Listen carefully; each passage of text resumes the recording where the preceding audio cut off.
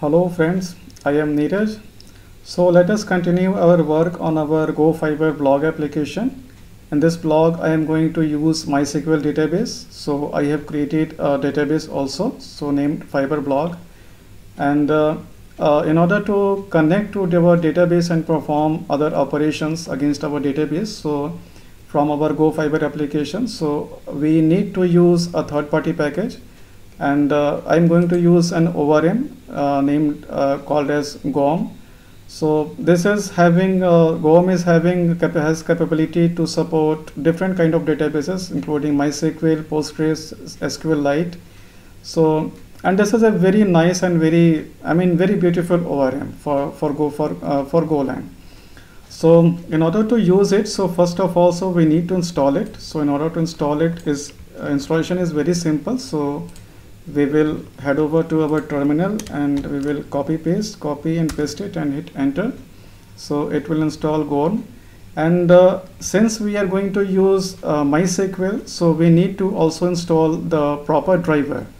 So like if you are going to use Postgres, so we need to install the driver for Postgres or MySQL. If like in our case, so since we are going to use MySQL, so we will install the driver for MySQL as well. So we will say MySQL. So it will install the MySQL driver as well. So fine. So let us close the terminal, and we have the package available for us, so that which we can use. And also I am organizing our code base into MVC architecture. So that is why, so in order to save the time, so I have created few directories. Like controller will have all the business logic. Database, we will open a connection in this package, and models, so we will have models. The database tables representation into struct, and we have the router package, so we will be having all the routing information inside the router package. So now let us work one by one. So first of all, let us work on our database package. So we will create a file and we will name it database.go. So it will be a part of package database, and we will need to import GOM and the driver which we have installed it. So better we will copy this from here itself, and we will paste it. And here I am going to create a global variable that will hold the connection information of our after opening a connection. So we will have the connection information stored in this database, in this dbcon variable. So it will be a pointer to the gom.db. so this variable is going to hold the connection information, and we will also create a function connectdb. And whenever this function is called, so this will open a new connection. So we will create a variable for connecting MySQL. So we need to provide a DSN, data source name is string. So this is basically a string, and we can very simply copy it from here itself. So this connection string will have all the connection related information. So we will adjust the username, and so for my case the user is root and the password is Neeraj, and DB name is Fiber blog. Okay, so once we have this, so now it's time to open a connection. In order to open a connection, so basically we will use gom.open, and it returns two things. First of all, it returns the connection, the DB connection, and second, otherwise it returns a error as well. So that is why, and we will gom.open, and since we are going to open MySQL connection, so we will say mysql.open, and we need to provide the DSN. Okay, so second parameter also, we can also provide the configuration. So we will say gom.config, and inside config maybe if there is any error, any db error, so we can log those error as well. So we will have the logger, and we will say logger dot not config default, rather default logger dot default dot log mode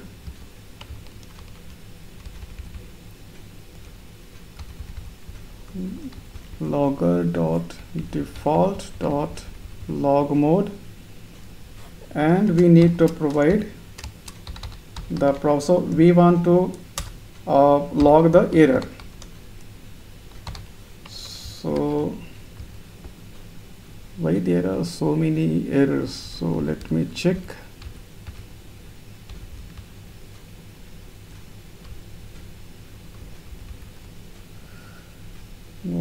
Open dsn.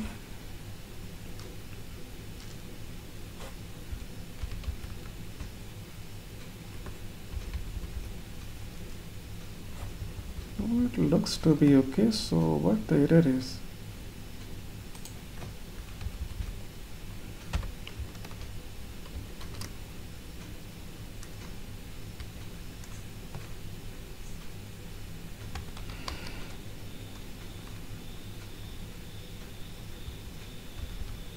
Actually looks like a wrong package has been imported. So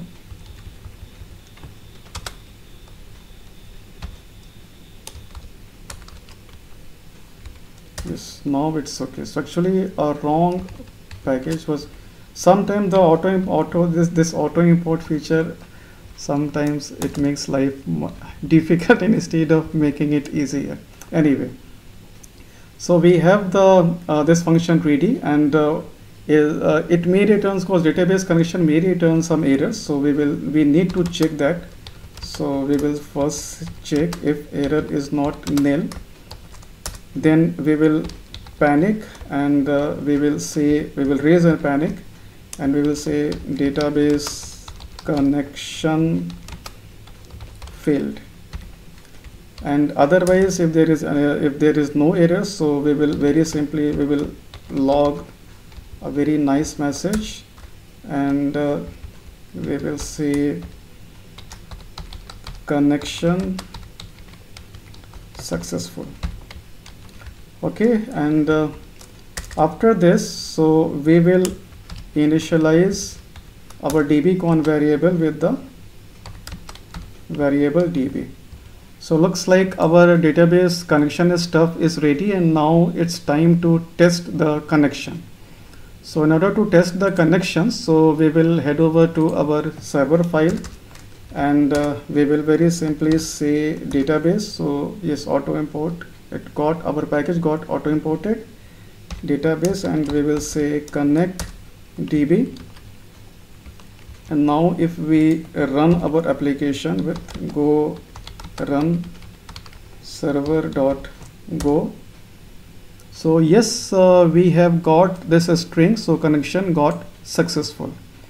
So this way, so we can connect to our database, but wait, so whenever our database connection has been opened, so it's better to close it.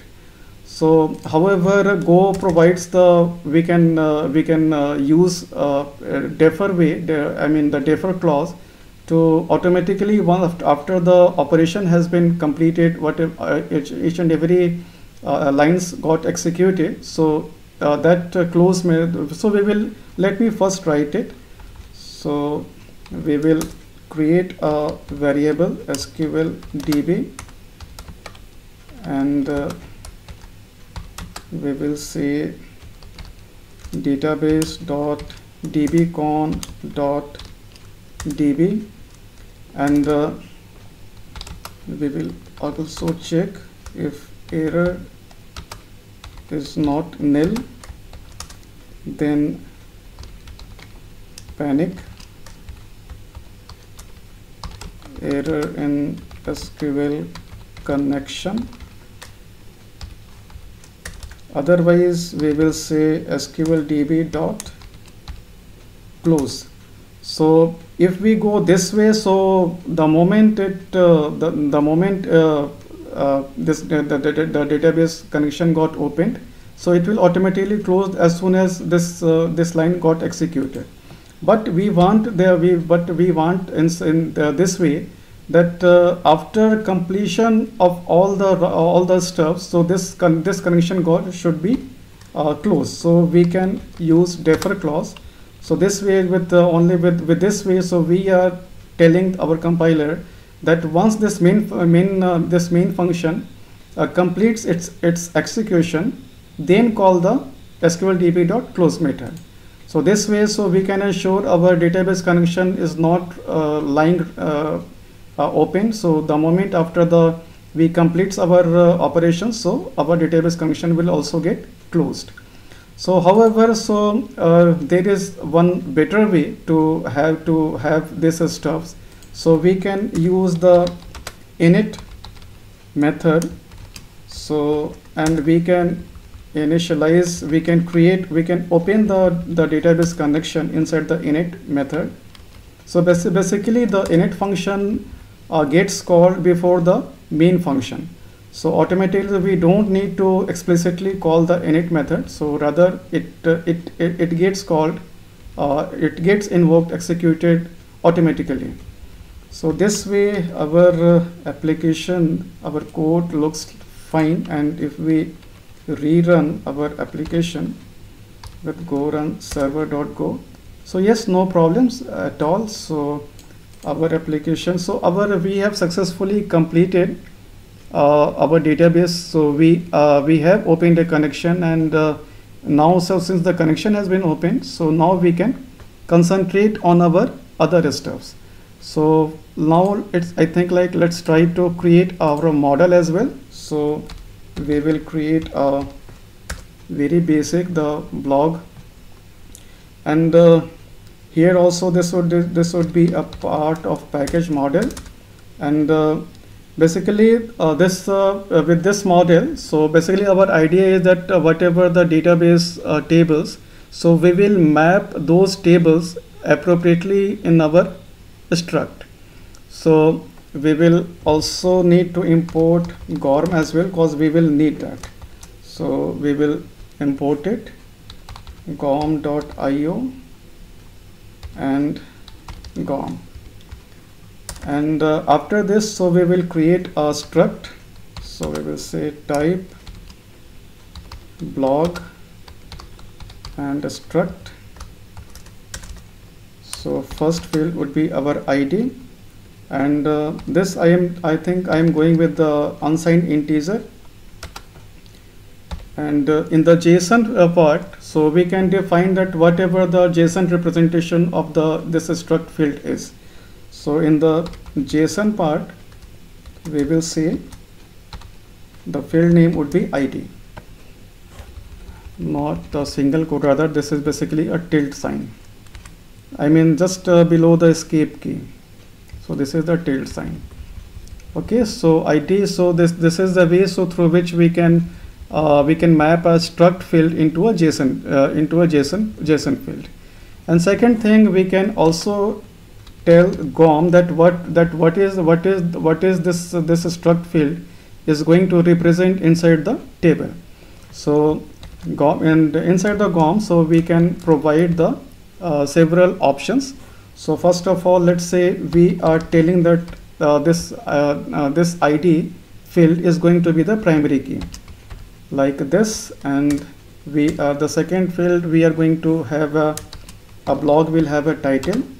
So title would be a string, and here also the JSON would be, corresponding JSON would be our title. And inside the GORM, so this is going to have, so we can provide that I mean many options. So if we head over to our GORM documentation, so here I mean I would suggest to go with to have a look at this documentation, and it will we can have multiple options. So okay, so Like first of all, so let's say we want that this title field should not be null, so we will say not null. So this way, so this field will whenever if there is no value for this title field, so it will raise an error. And second, we will also name the column. So the column name would be our it would be title. So our name of the column would be title, and we want that the size should be, let's say, 255 characters. Okay, and so this is our blog, and second we are going to have the actual post. So this is also going to be a string, and better I will copy this and paste it here, and we'll adjust the stuffs appropriately. So we will say post, and this is also not null, and the column would be post. Fine. So we have created this struct, and now so we can also say in database GOM is also much capable of auto migration as well. So whenever there is any change in our database, in our struct, so we can auto migrate also. So we can in our database, so once the connection has been successful, so we can say db dot auto migrate, and inside the auto migrate, so we need to provide the actual model. So our model was like first of all, so there is only one model, so we have, so let me see whether the, okay, so yes, the auto import got the proper ones. So we will say model.blog. So this way, whenever we restart our application and we are going to use it, so we should get the table created in our database. So at present, right now, so there is no table. So let me restart our application. So now if we check it, so our blocks table has been auto generated by our GOM by our GOM auto migration facility. So if we head over to our structure, so this is like ID is a primary key. So title we marked it as a varchar 255, and post also varchar 255. So and null is also marked as no. So this is, so this way, so we have created our first model, and I will wind up this session for today at here. And so we have completed our database connection, we have created our first model, and now we can focus on our writing our APIs, endpoints, and our routing information. So we will see that in next session. So till then, take care and happy coding.